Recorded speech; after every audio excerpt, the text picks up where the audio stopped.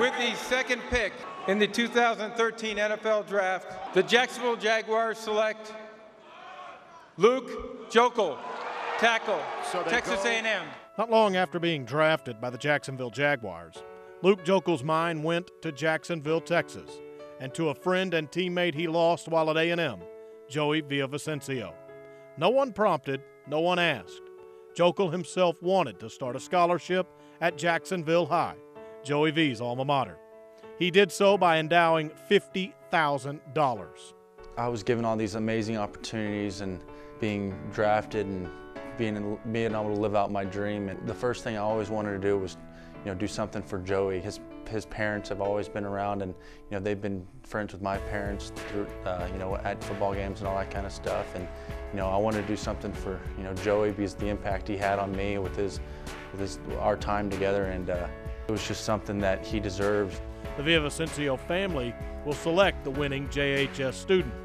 An administrator with the Jacksonville School District stated that because of Joeckel's generosity, JHS grads 40 years from now will benefit from this gift. It's touching, but he had that kind of impact, the whole team, and many other people here on campus. It was such a sad event, and it really touches my heart, the kind of man he was and what he could have done. But being able to do this and seeing the look on his mom's face when she found out that we could do something like this, it definitely made me feel a little bit better. But losing him was definitely the toughest thing of my college career.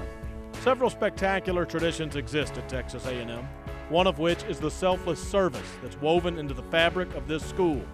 Joeckel learned it and agrees that it is prevalent every day on this campus. Yeah, for sure. That's something that you see right away when you first get here. And one of the biggest reasons why I think anyone picks A&M is the people involved with A&M. The student body, there's not a better example of a good person that's just willing to do anything for their fellow classmate, their fellow teammate, and that's something that I've definitely tried to take advantage of while I've been here. Just the networking and just being able to make great friends, lifelong friends here at A&M.